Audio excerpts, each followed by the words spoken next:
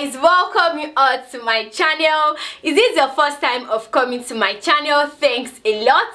Don't forget to give this video a thumbs up, like, share and subscribe. So in today's tutorial we are going to be making a simple video on how to cut and sew your off-shoulder maxi dress with slits. Okay, so you are going to be able to achieve your off-shoulder bustier, your maxi dress, and also how to achieve your slits. If you're interested in learning how to achieve this, then stay tuned and don't forget to give this video a thumbs up, like, share and subscribe. In the course of this tutorial, if you have any question, please feel free to drop your questions in the comment section or any video you want us to make. So let's go ahead now. And what are the measurements required in order for you to achieve this style? You need your shoulder measurement, bust, waist, hip and your gown length. So our shoulder measurement is 18 divided by 2, we have 9, plus ½ inch for our allowance because we are going to be attaching our sleeve.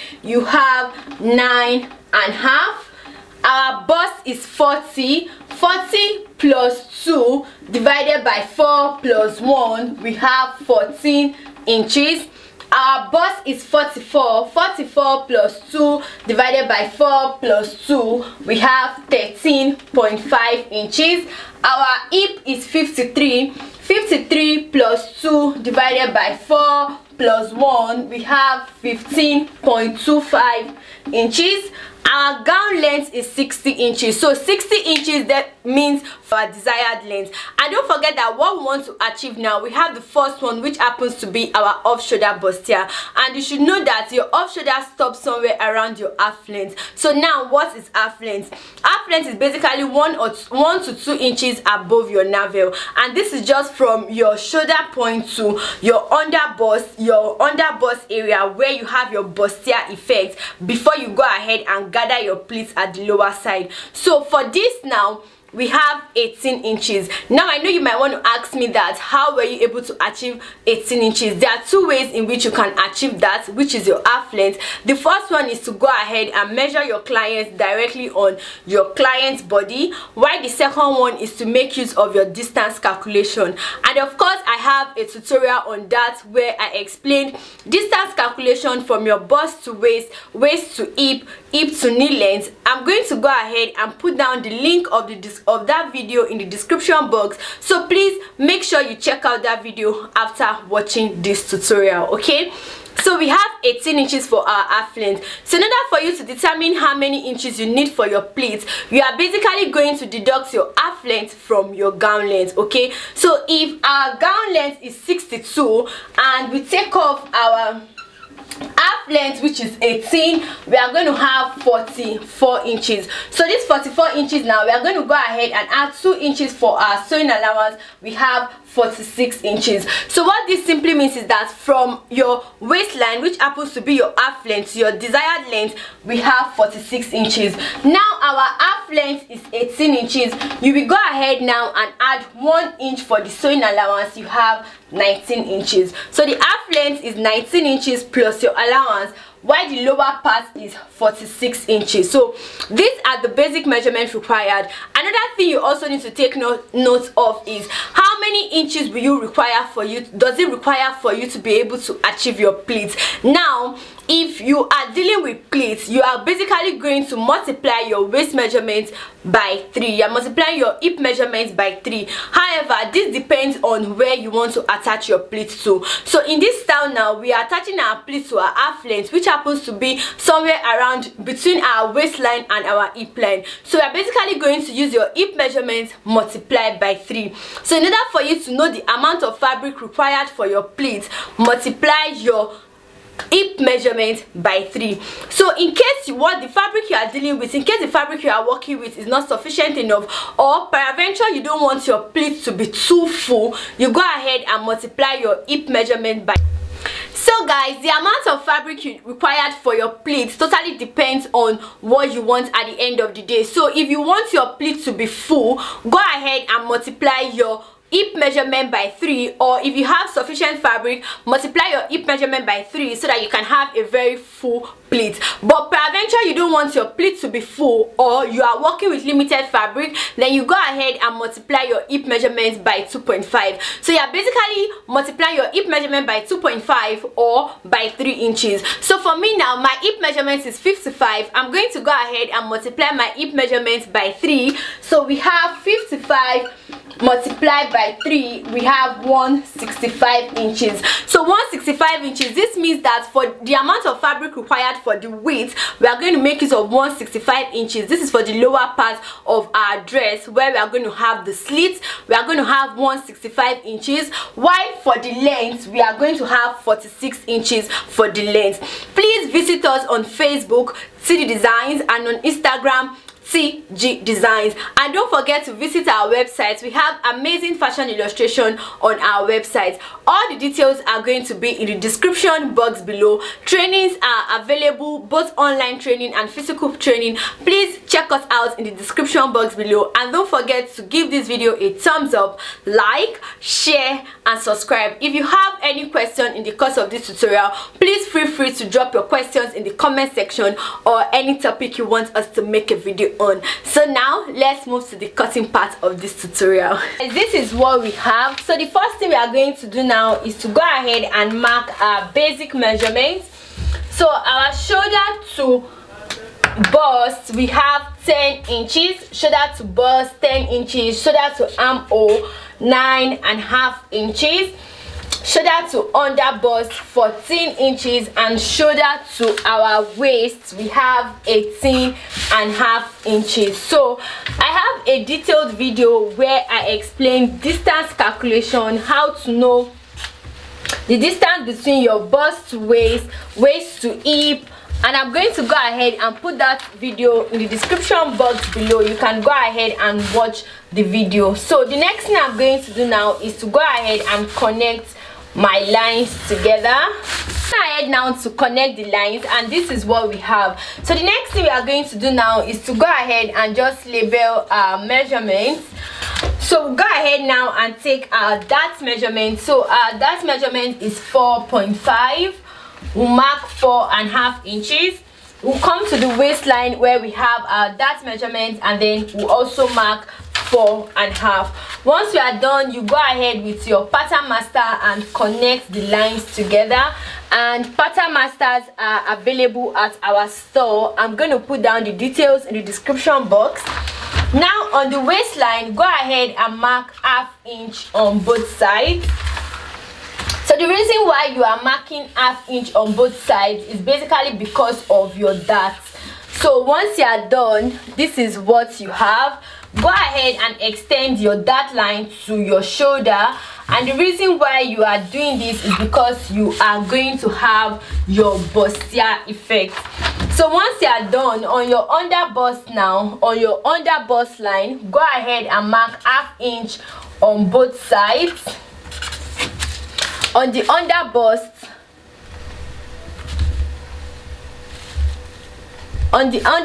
mark 1/2 inch on both sides, and then you connect the lines together. Connect it to your bust line this way.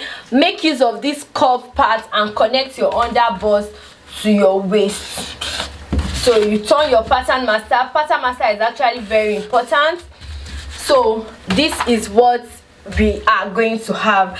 Now the next thing you are going to do now is on your shoulder line, go ahead and mark 5 inch on your shoulder line. So I'll mark 5 inches on my shoulder line, and then I'll connect it to my bust line this way. Connect it to my bust line this way, and this is what we have. So the next thing we are going to do now is to go ahead and mark our shoulder measurement. But before you do that, go ahead and close your shoulder dart. So make sure you close your shoulder dart before taking your shoulder measurement. So our shoulder measurement now is 9 inches. We go ahead and mark 9 inches.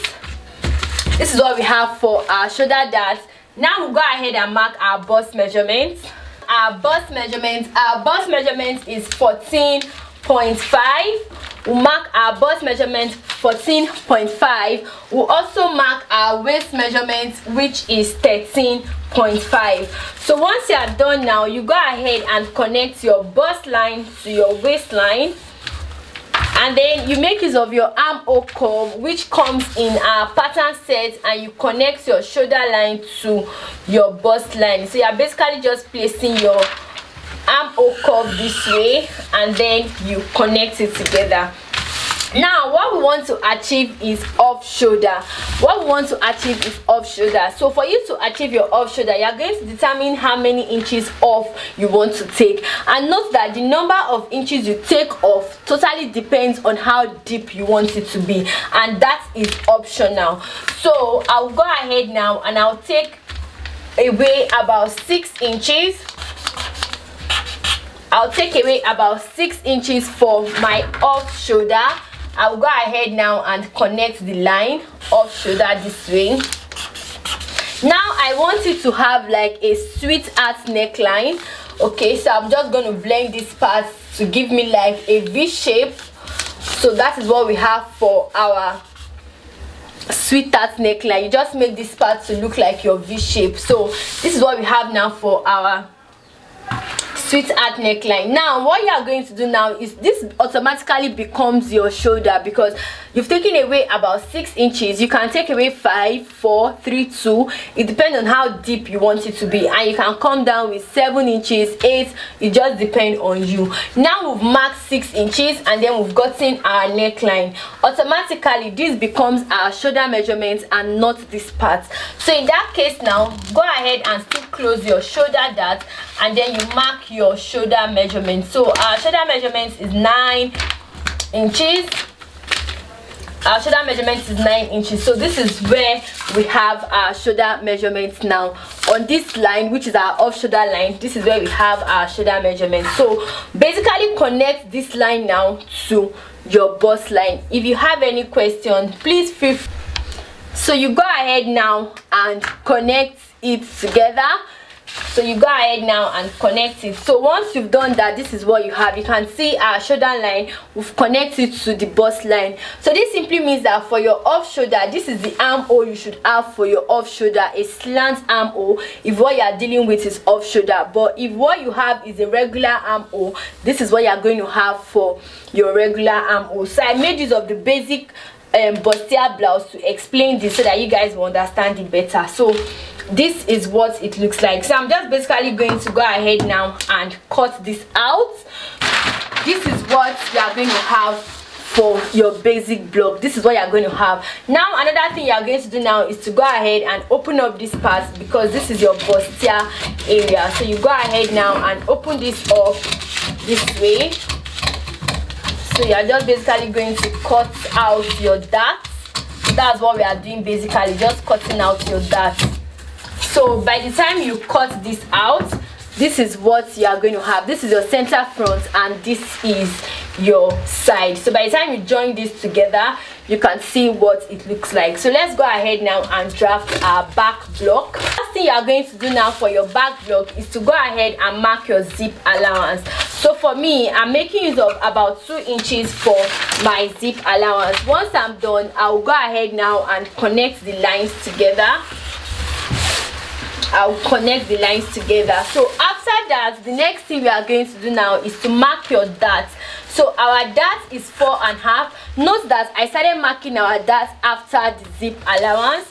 On your waistline also, you mark 4.5 inches. Once you are done, you connect your dart line together. On your waistline, go ahead and mark 1/2 inch on both sides. On your waistline, mark 1/2 inch on both sides, and then you connect it together. Now for the back block also, because it's also off shoulder, we are also going to deduct about 6 inches, just like the way we did for the front block. So I've gone ahead now to mark my 6 inches, which will become our new shoulder. So I'll connect it together. On this shoulder line now, this is where we are going to mark our armhole. This is where we are going to mark our shoulder measurements rather. On this line, which is 6 inches, this is where we are going to mark our shoulder measurements. And make sure your measurements start after your zip. So we also have 9 inches. Now this is what it looks like on your bust line. Now go ahead and mark your bust measurement, which is 14.5.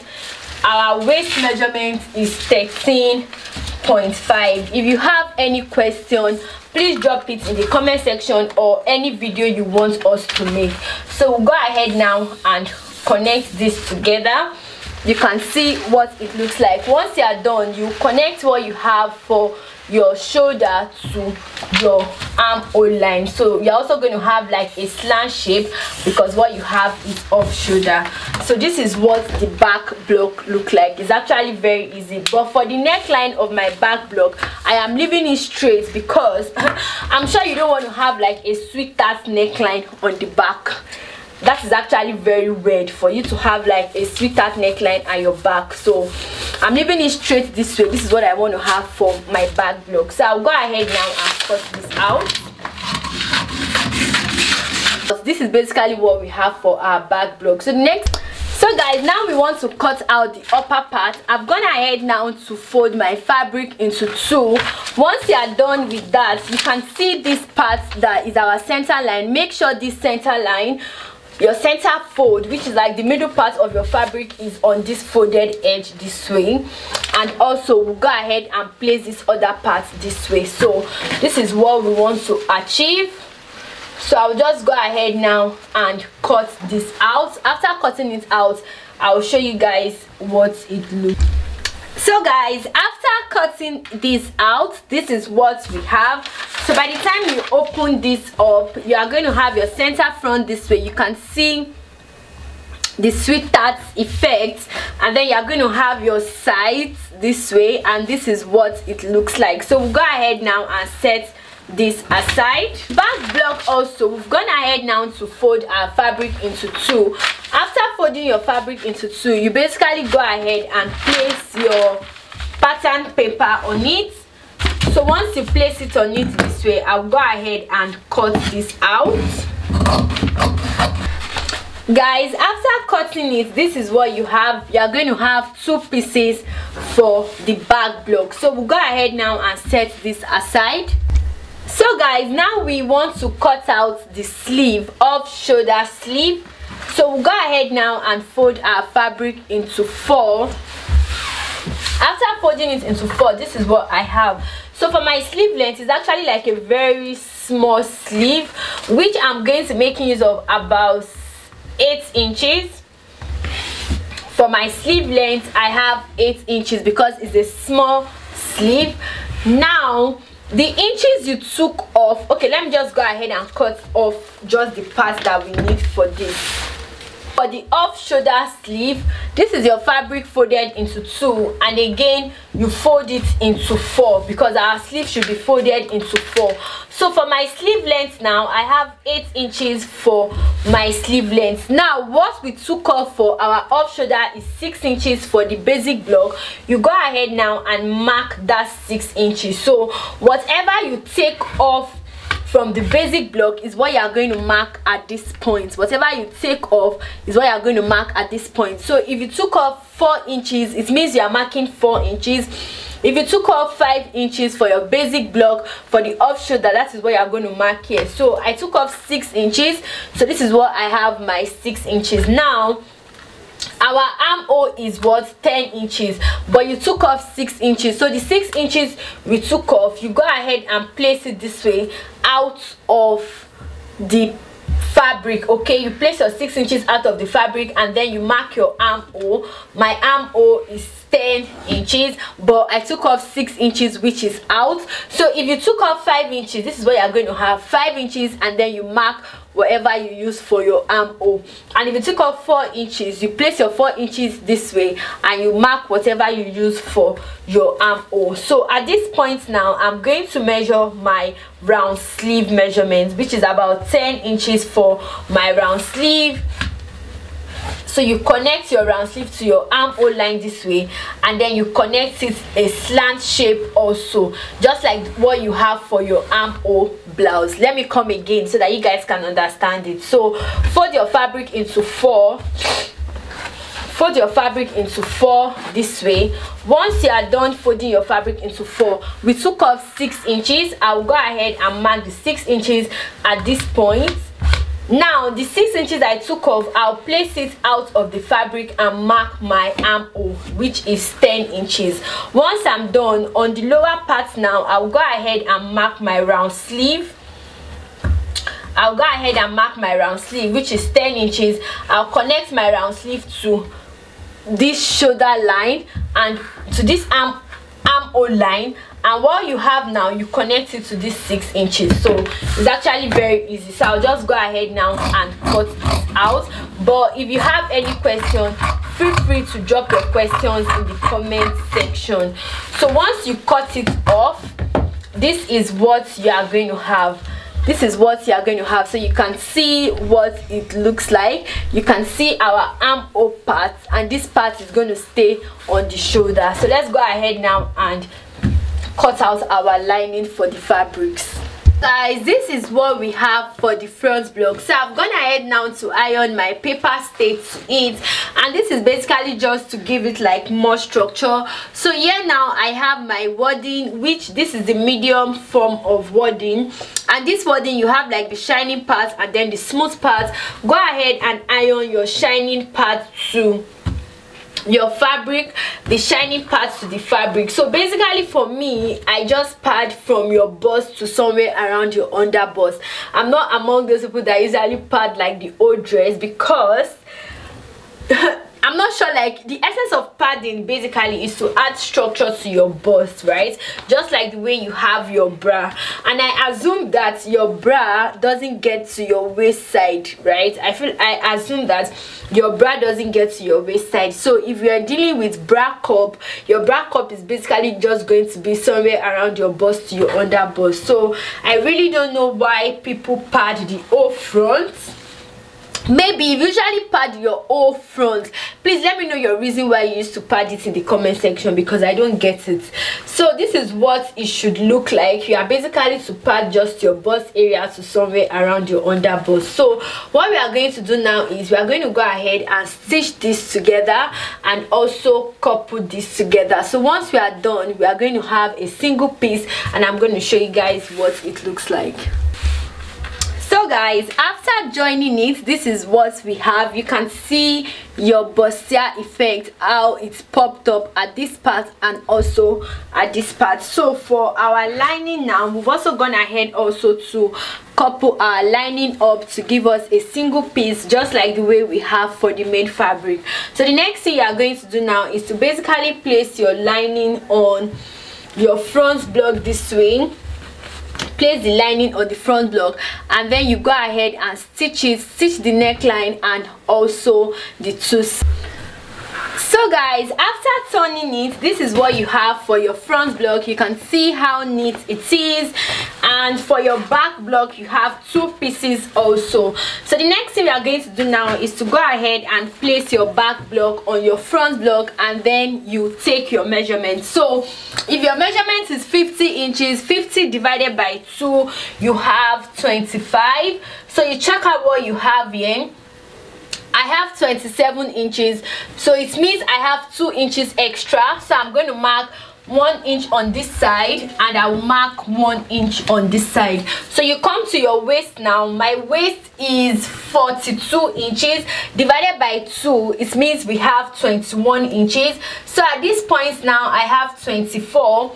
I'll go ahead and mark 1.5 on both sides. So this is what it looks like. So I'll just basically go ahead now and stitch it up to this part, and also stitch it so that I can have a single piece this way in order for me to attach my pleating to the lower side. So once I'm done, I'll show you guys what it looks like.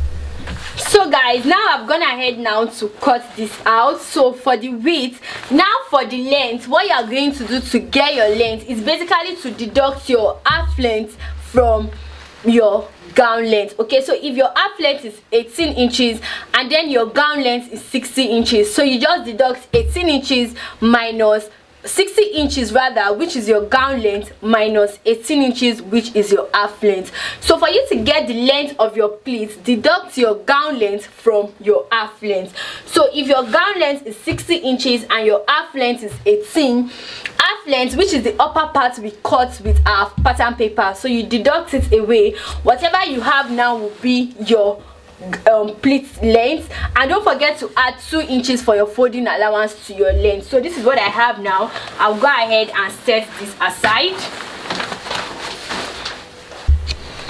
So guys, once you are done, this is what you have. You have like your complete upper bodice, your front block, and then your back block. So the next thing you are going to do now is to attach your lower part to your upper part of your fabric, right? And you're basically going to be pleating this with your gathers foot, and gathers foot are available. I have a detailed video on gathers foot, and I'm going to put down the link in the description box below so you can go ahead and check it out. So basically, to gather it is just to like give it like a pleat, and one advantage of using gathers foot is that it makes your pleats to be equal. So make sure you check out that video after watching this. So this is what it looks like. So I'll go ahead now and gather up all this fabric into the basic upper body. So once I'm done, I'll show you guys what it looks like. So guys, we've gone ahead now to gather them up. So this is what it looks like. So for the back, I also pleat the lining and then flip it through so that it can cover this up. So the next thing we are going to do basically now is we are going to go ahead now and couple this up. So you just go ahead and fix in your zipper at the back, and then you stitch the place all the way down. So once you fix in your zipper at this upper part, so we've gone ahead now to pleat this. You can see what it looks like. We've gathered it on the upper bodies. So the next thing we are going to do now is just to go ahead and join this together, and then we'll fix our sleeves. So this is what we have. So I'll go ahead now and fix my zip. After fixing my zip, I'll show you guys what next we have to do. So basically the next thing we just have to do now is to attach our sleeve to it. So I'll go ahead now and fix the zip and show you guys what it looks like. So guys, now we've gone ahead now to couple this up. This is what it looks like. You can see the bustier effect. Now the next thing we are going to do now is to basically attach your sleeve to your dress. So you basically open up your sleeve this way, attach one part. So you're just basically going to stitch this armhole part of your sleeve to this armhole part of your dress this way. This is what we want to achieve. And also for this other part also, you are stitching like your armhole part to this part of the dress. So by the time you are slit, so one thing you are going to do is to decide what part you want your slit to be, either on this part or either on your right hand side or on your left hand side. It totally depends on what you want to achieve. So once you've concluded on where you want your dart to be, you go ahead and lay your pleats. Make sure they are laid properly. Make sure they are laid properly this way. Now you are going to mark your dart line. You are making use of this dart line, which is your bustier line, to open up your slits.